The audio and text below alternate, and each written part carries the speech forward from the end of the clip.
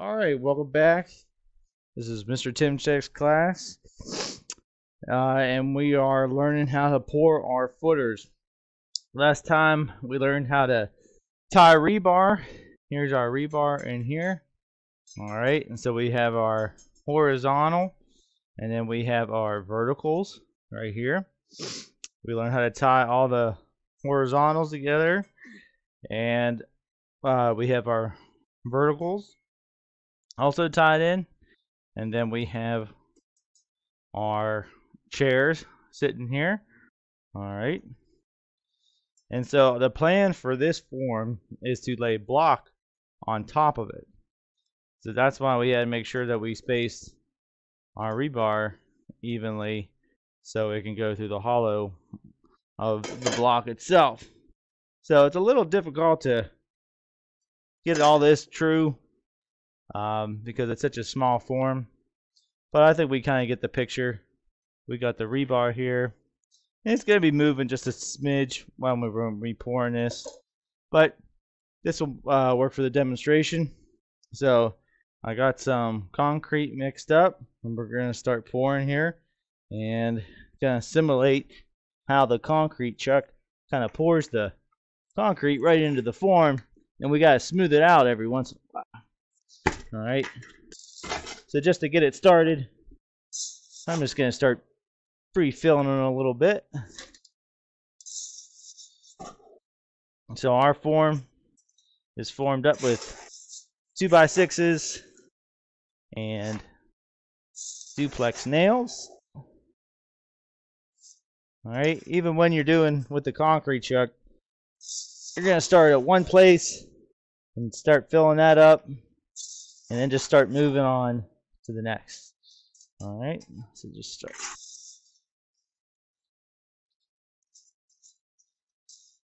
Now when the concrete truck comes, then we're going to do something called a slump test.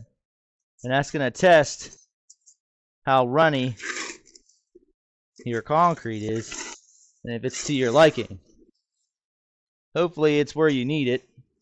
Alright, so pretty much they put it in a cone, and if it slumps to where you want it in your cone, then you're good to go. Most reliable concrete trucks and mixing companies will get it to your liking, get it to where you want it. This right here is just pre-mixed from a bag.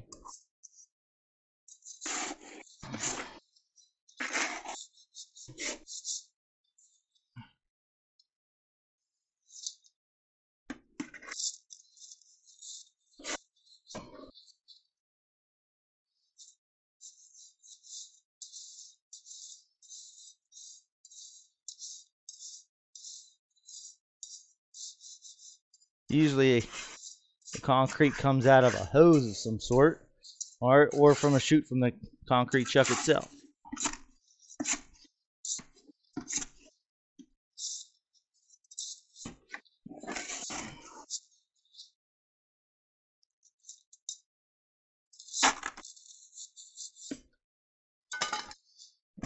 Got it to where I can just start pouring it in.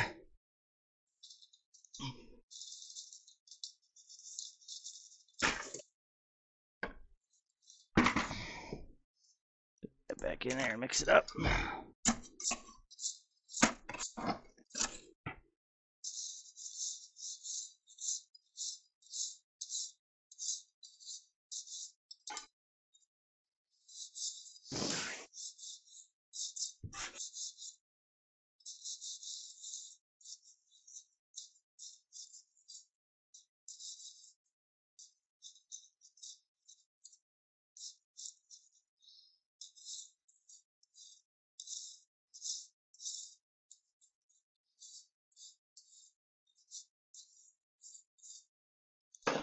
Take a quick pause while I mix up some more concrete.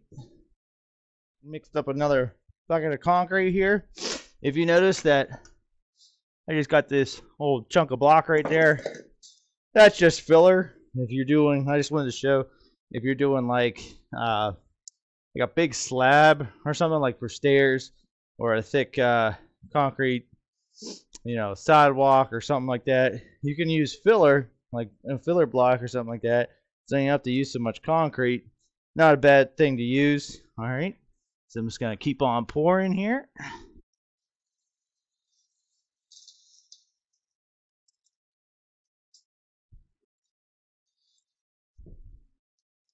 All right.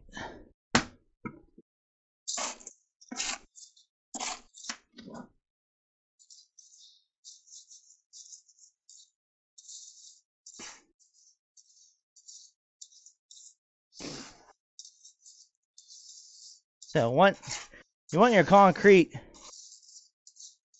able to move, but you also don't want it too wet. It's like a fine line what you want here.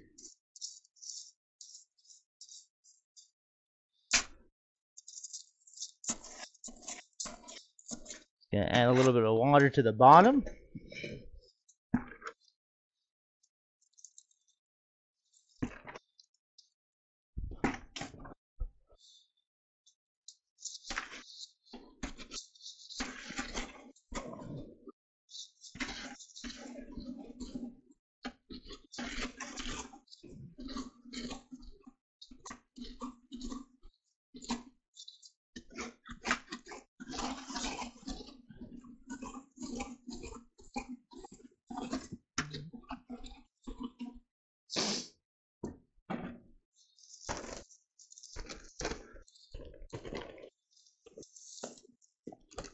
A little more to the mix here.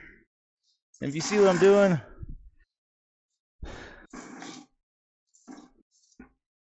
I'm just kind of making it in this bucket here, stirring with a stick. Nothing fancy going on over here.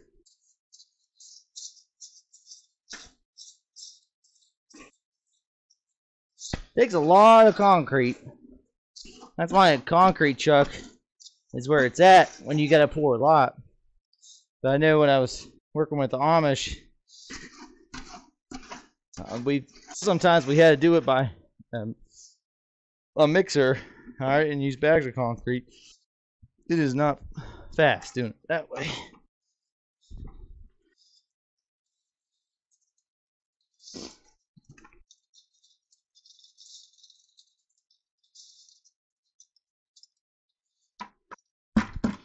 Spread it out here.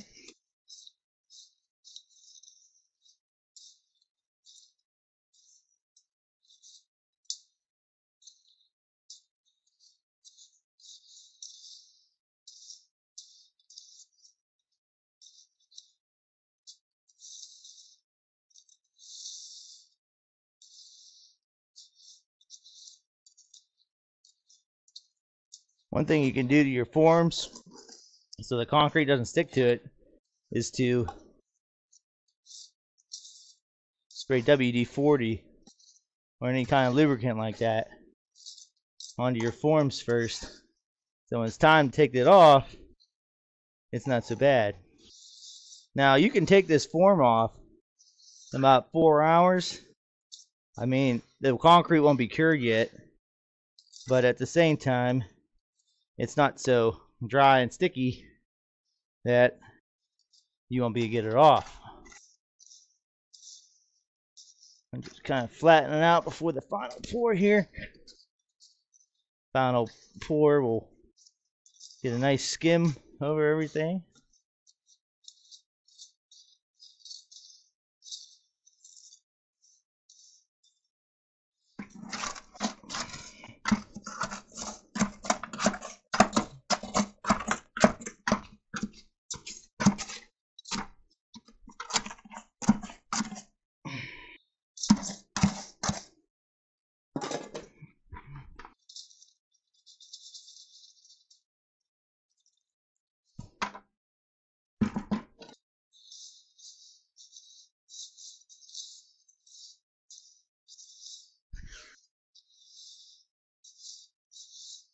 Now I'm using a brick trowel, but since it's such a small area, but normally I've been using something on a mag float and really smooth everything out, get nice and even. But it's a little too big for that right.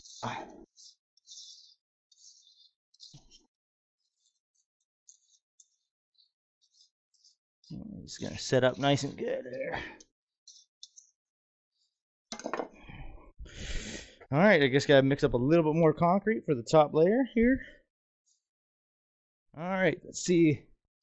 This will be the last amount I need to pour here.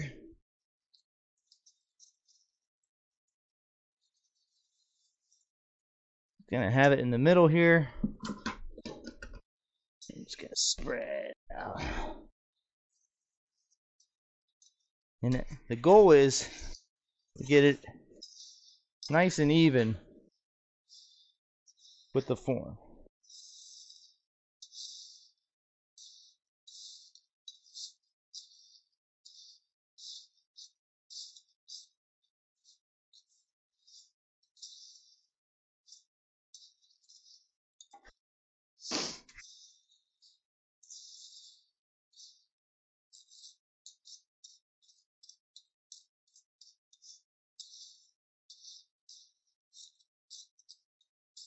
And then so usually instead of this trowel, you'd have a big rake.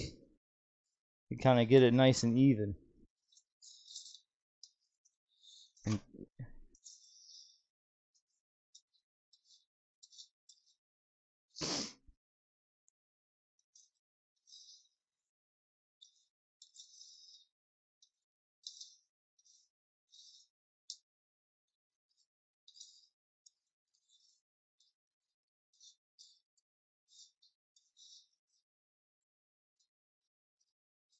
a little more at this corner. I think I know I got plenty over here.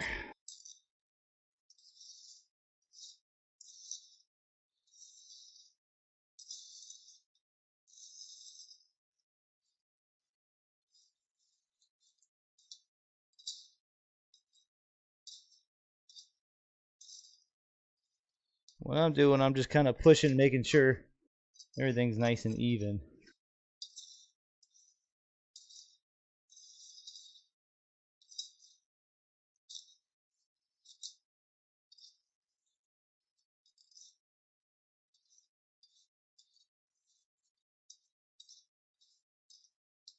Now that rebar is going to strengthen that concrete as it dries.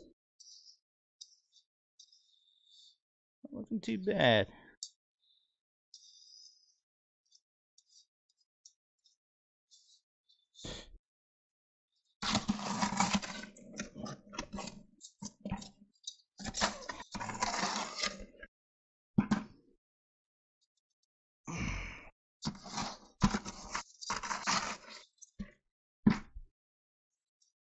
A little bit more in this corner. Now usually you want this thing almost to the point of overflowing, so you could screed it off with a 2x or some kind of straight edge. It's a little hard with this small form.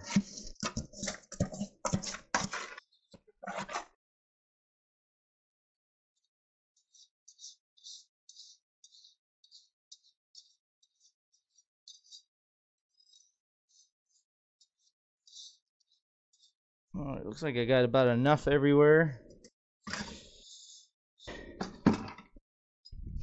All I gotta take is my float. There's the float here. Gotta smooth everything out.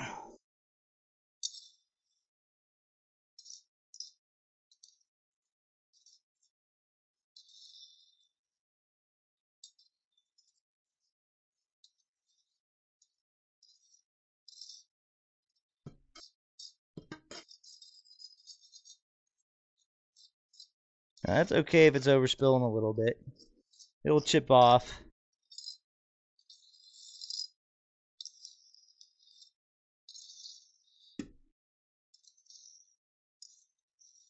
Main thing is even with the form.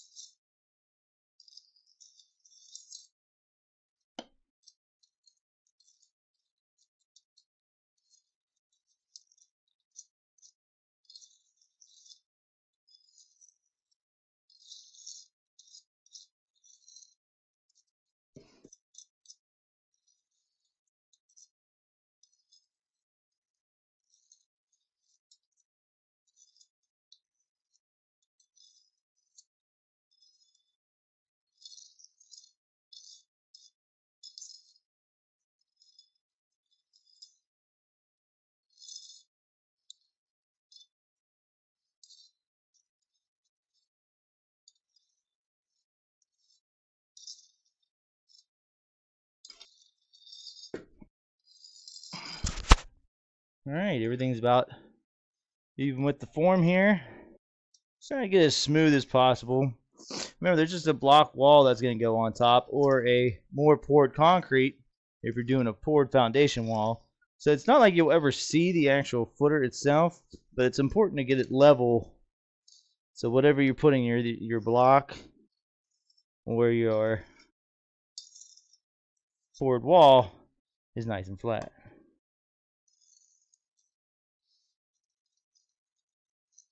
Now it will shrink a little bit, but you want to give as even as possible to your form.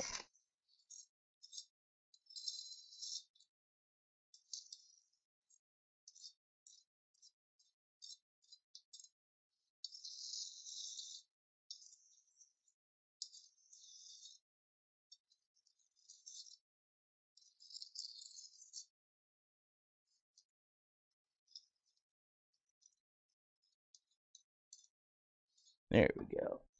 There was a little bit too much on this side.